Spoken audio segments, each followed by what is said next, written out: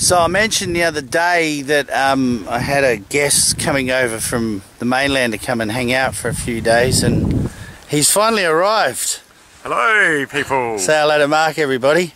Hi. This is Mark Taylor from South Australia, and he's come over here to discover what Tasmania's got to offer. Oh yes. So we're going to hang out at the lodge for a few days and do a bit of camping and go out and look for a bit of evidence. Yes, looking forward to it. And we've just come across some massive land degradation where the motorbikes come screaming through here on a weekend.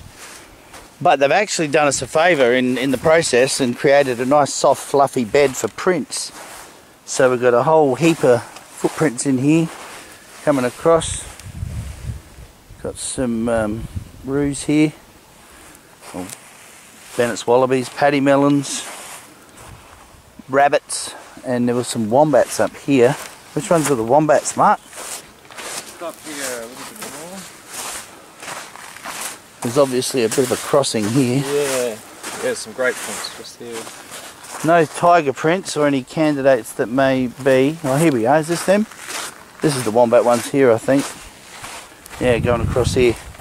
Little short, stumpy legs. Do little tiny steps as they take their little steps going across.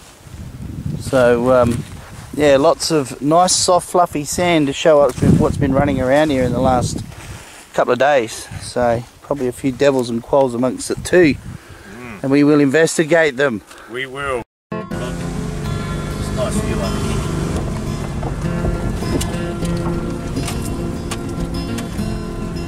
Well, Subi don't mind this track. Yeah. Good old Subi. Does the job. There's no branches down and we don't have to stop halfway up. That'll be a bit hairy.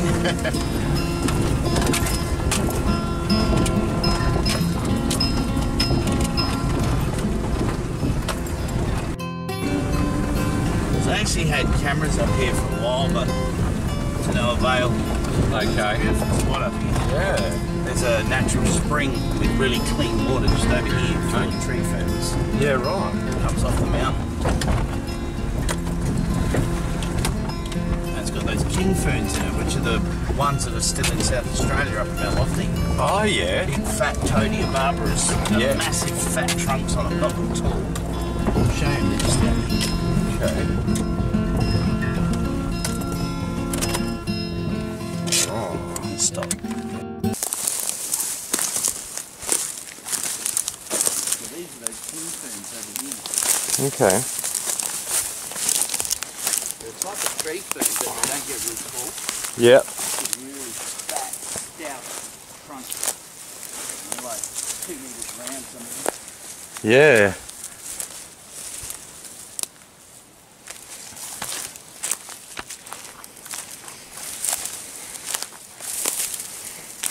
Sweet water here, so you can camp up here and you've got access to sweet water. Oh wow.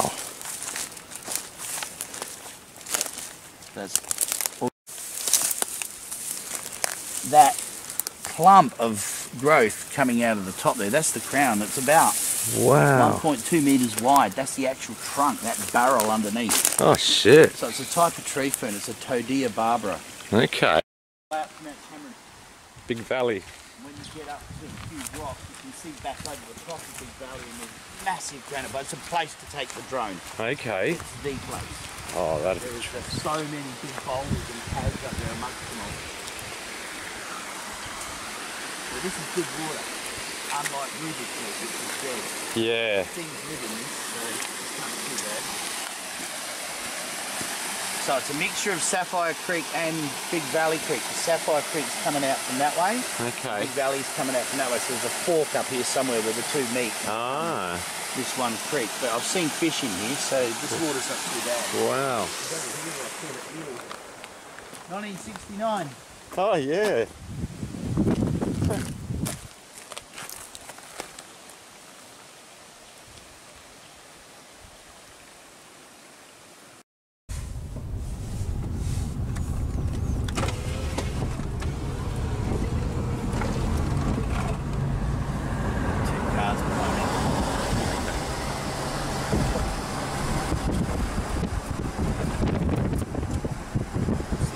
Just about going over that bridge.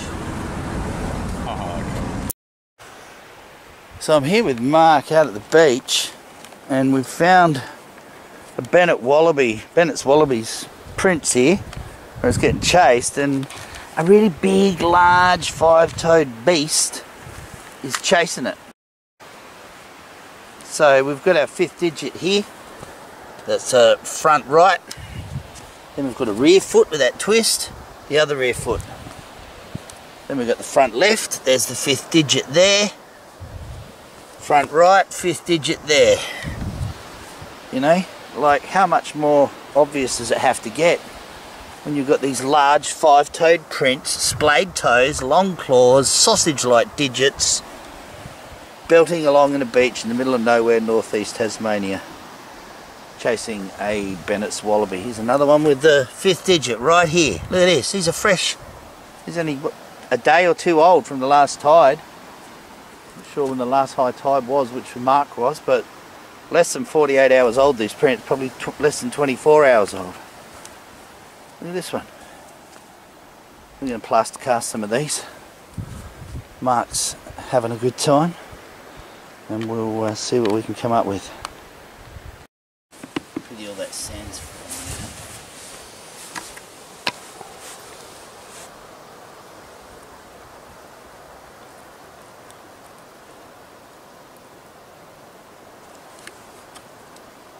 Fifth toe.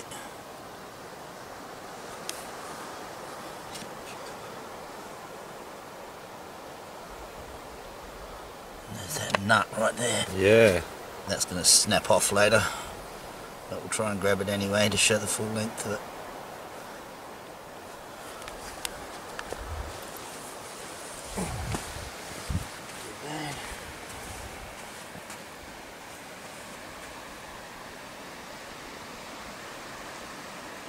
Just got the fifth toe there, it's a bit smudged. Yeah, I put a line next to the ones you were... Yeah, I've stuffed one of them up, trying to build a mould around it. That's alright. I like this one here. Too bad. You can see it's had rain on it. Yeah. Let's put some of that other gunk in there.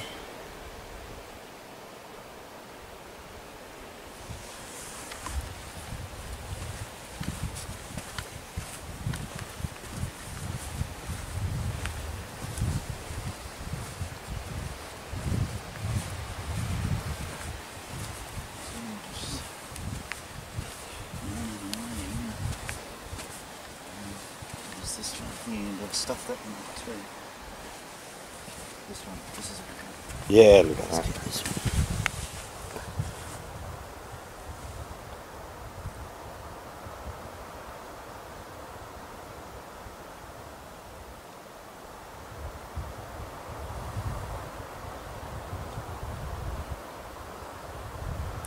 This will be fragile. Because they're thin.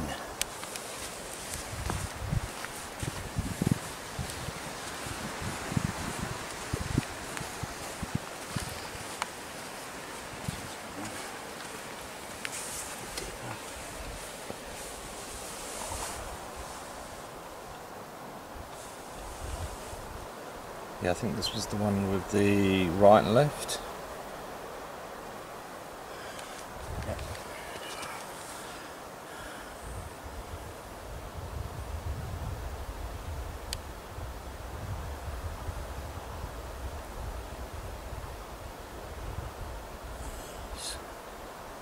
Should have moulds.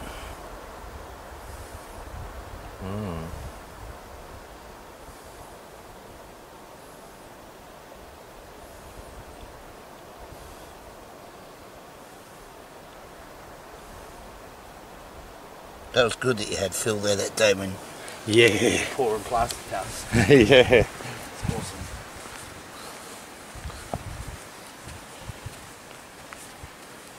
I like this one, even though it's a bit hacked.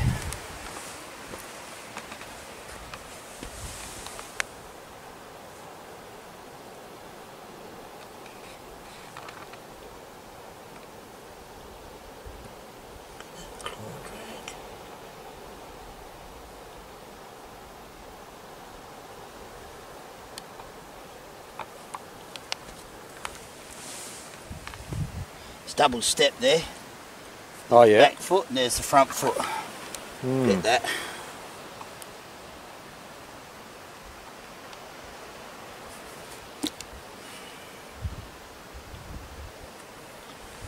And let's not lace this one.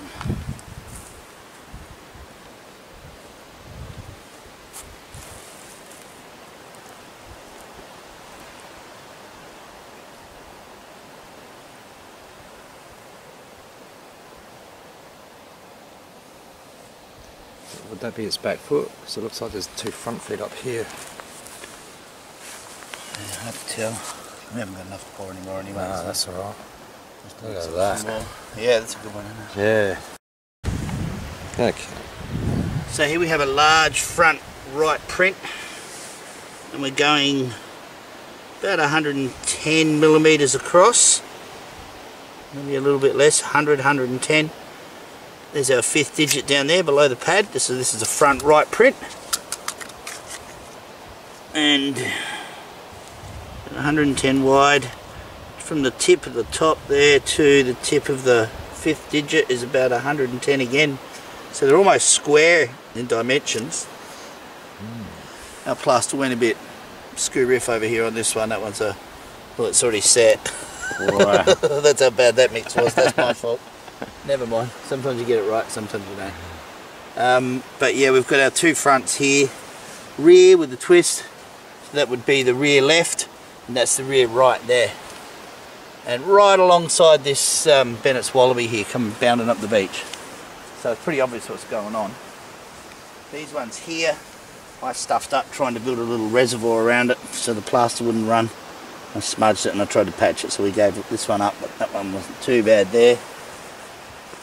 But yeah, it's gone up here and then done a right turn and chased the wallaby straight up the sand hill into the bush up there. So we'll get these set and hopefully they'll turn out alright. Yeah, so here's one that we've dug out already from over there. As you can see, it's starting to take a bit of shape. And Mark is about to dig out his first plaster cast without breaking it. Got the taps. It's all good. Get right in under it, go in deep under it without levering it. Had to get the most gigantic cuttlefish to dig out with. Couldn't use the little one that I use. Yeah, your little one is better. Yeah, it is. Sorry. Now just sort of dig in and gently lift it from the sides. Right, get right under it. Push it under directly towards it. Slide it. That's it. Yeah. Oops. Voila. Okay, cool. Look at that claw drag there. Yeah. Look how deep that is.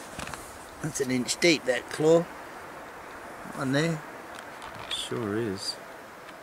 That's awesome. Cool.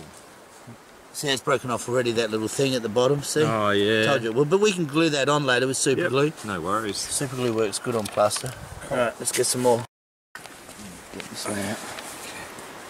We'll just sort of dig in, and as you've dug down, you just point in towards it and gently lever it from the widest side bit, like where you're coming round to. Yeah, lever it from there. Real carefully. Real gingerly. Yeah, I don't want that one.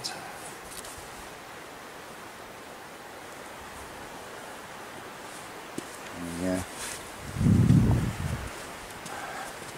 The tide's coming in. Yeah, we'll be right. We gotta move on.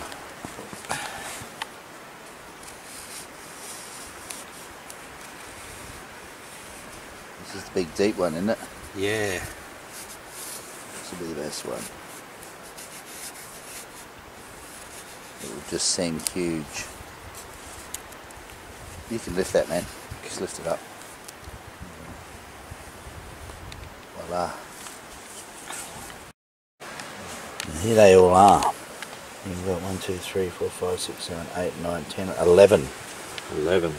There's that little nut on the bottom of that one. The pad.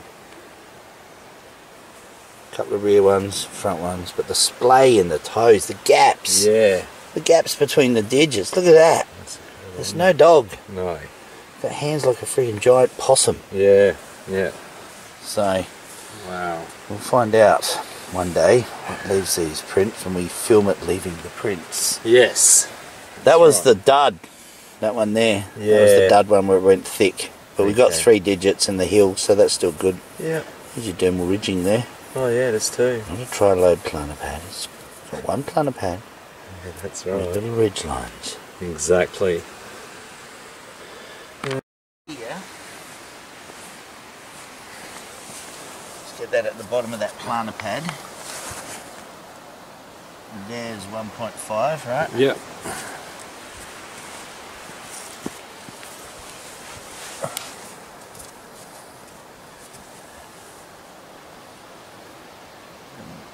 There's 1.5. Yep.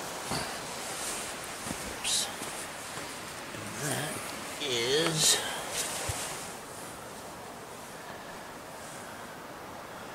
3 meters and 520 millimeters. 3.52. 3.52 3.52 meters. Yeah. Okay. So the gaps between the sets of 4, did you say? Yeah. There's 1.5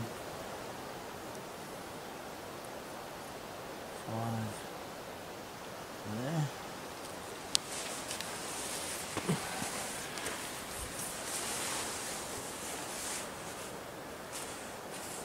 1.5 there. 220. 1.5. 1.6. 1.72. 1.72 is 5 feet 9 inches, roughly 8.5 inches. Okay. From there? From the beginning of one set to the end of the last set. Yeah. Not the beginning of the last set, that's further. Yeah.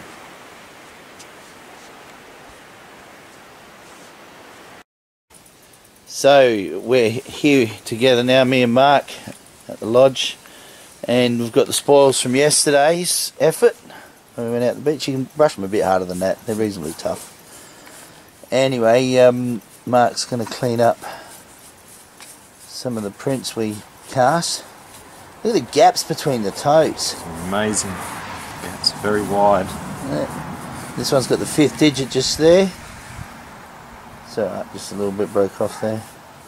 So that's the 5th toe there, where it's oh, don't worry about that bit, you'll lose it. Yeah. It'll just go.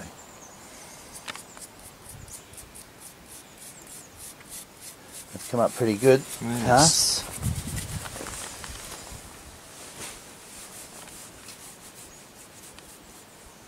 All got the really splayed toes, every one of them. I mean, being on sand, that does accentuate that a little bit, but it was actually quite firm sand. It wasn't deep. There was only 1 or 2 deep prints. That one there's a deep one, where it was a bit softer, where it was heading towards the sandhill.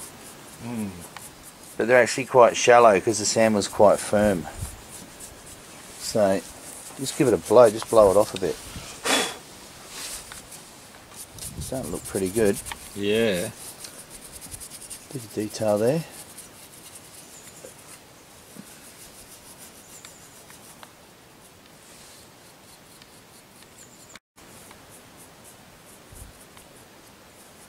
It's a decent size. It is. Well, it's got a bit more detail in it because it's a bit deeper. Yeah. Even though the plaster was going thick. That was that second to last one that you poured, or the first one, I think. Was it the first one? Yeah, this has been the first one, I reckon. Yeah.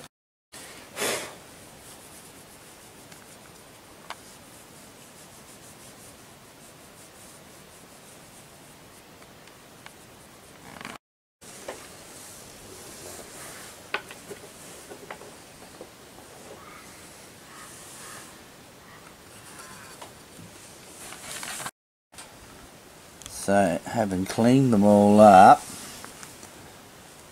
oh, Mark cleaned them all up. But this one here seems to have the best detail as far as the 5th digit goes, right there, going out at a almost perpendicular right angle to the base of the planter pad, which is lost in here a little bit. Animals been on firm sand there and it's just kind of made a bit of an impression, not real deep. But there's another one here with the 5th toe just there. And you've got the good display of the toes with all of them and the nice wide gaps between the digits because there's no webbing on the toes, especially that one, look at that. And that one.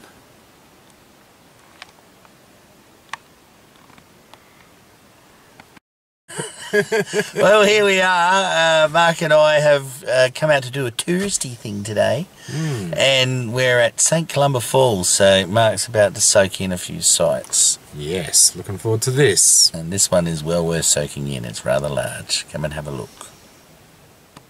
That's where we're going.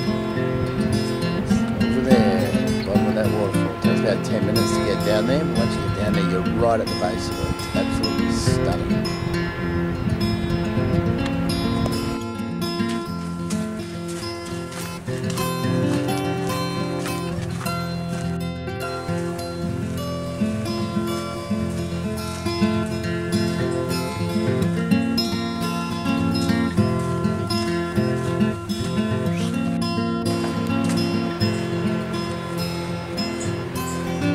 Absolutely beautiful spot. Dr. MT, Mark Taylor, the Doctor of Love.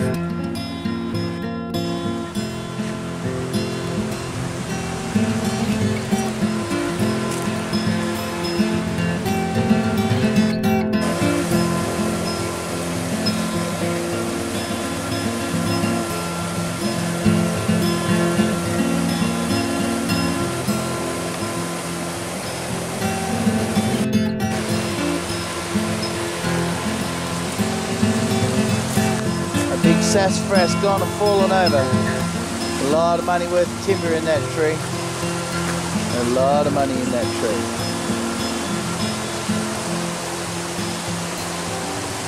Big sassafras.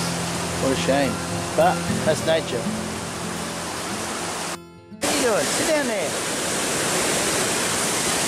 So here we are at St. Columba Falls. What a beautiful place. The must stop and see spot in northeast Tasmania when you're coming through this way. Absolutely beautiful. A lot of water comes through here. This is, not even winter yet, we're still in autumn. Yeah. So on a big flood, you can imagine what it's like. What do you reckon? Sorry? Absolutely choice. Yeah, it's not bad, is it? Yeah. Power of water. Amen to that.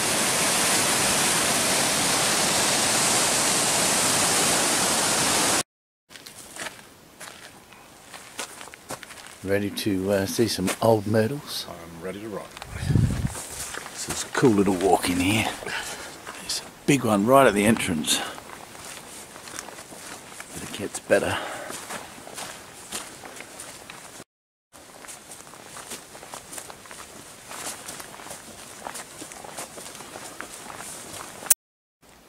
Just bumming a ride.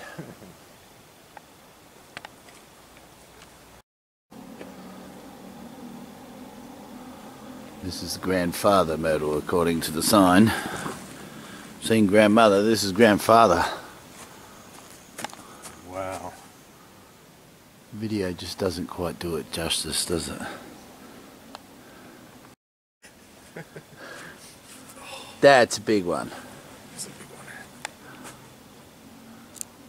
Not necessarily thousands of meters tall or anything, but just so big, the buttress on the root. Bloody 50 feet round or something. Would have been a mighty thud that was. Oh yeah.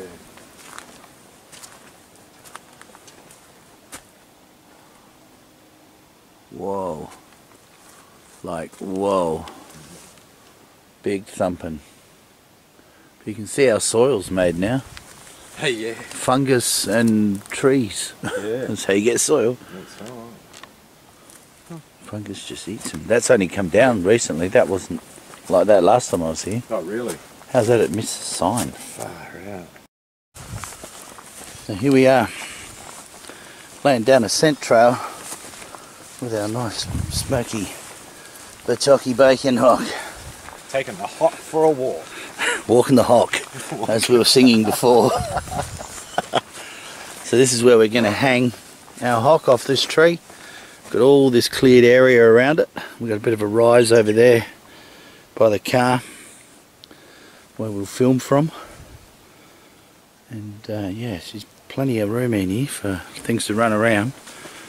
So hopefully we'll go around this way. We'll do a full swing around the perimeter and bring it into the middle. And we brushed fish yeah. oil and oyster. Fish oil and oyster sauce to our boots, just to lay a bit more scent down. Yeah.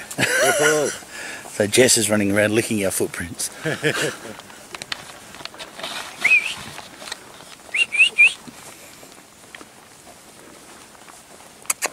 Come here. What you doing? Okay.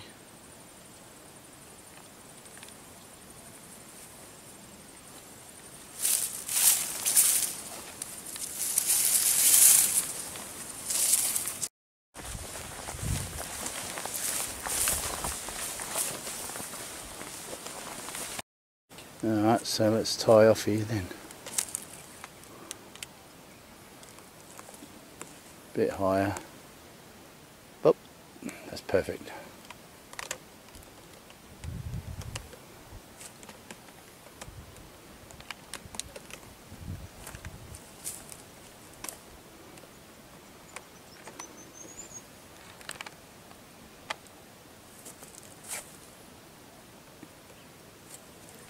Done. Not won't be going anywhere in a hurry. No. Possums won't reach it. The only thing that's really going to probably get that is crows. Yeah. Big devil might jump up and get it, or a little quoll.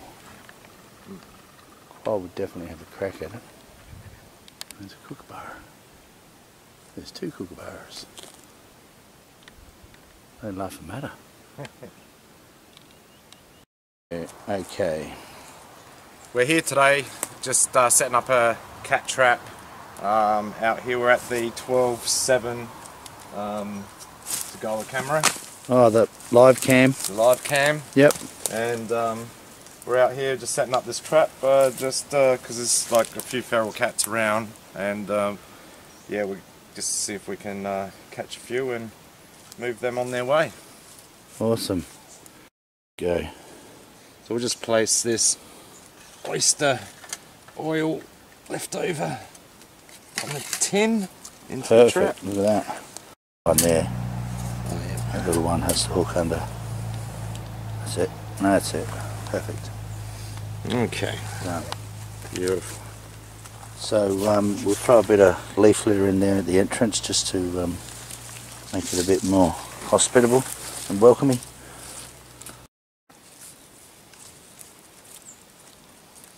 Alright. We can just give it a spray down if you want.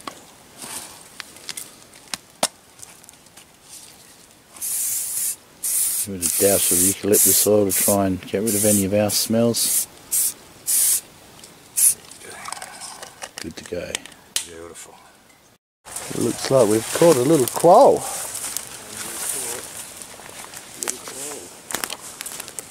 Sorry you've been stuck in here, buddy. We'll get you out of there in a jiffy, so you can be free. Good size.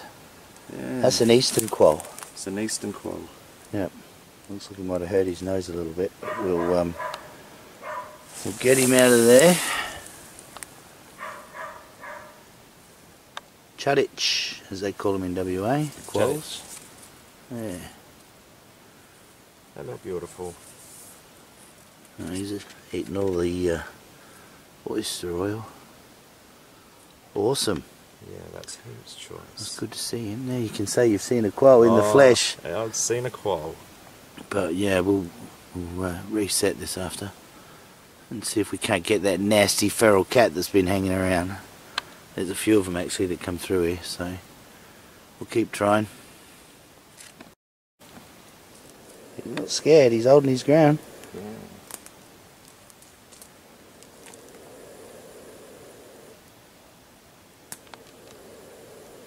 Tough little bugger. Yes. You're right, mate, we'll get out of your way. So you don't suffer any more shock than what you've already had.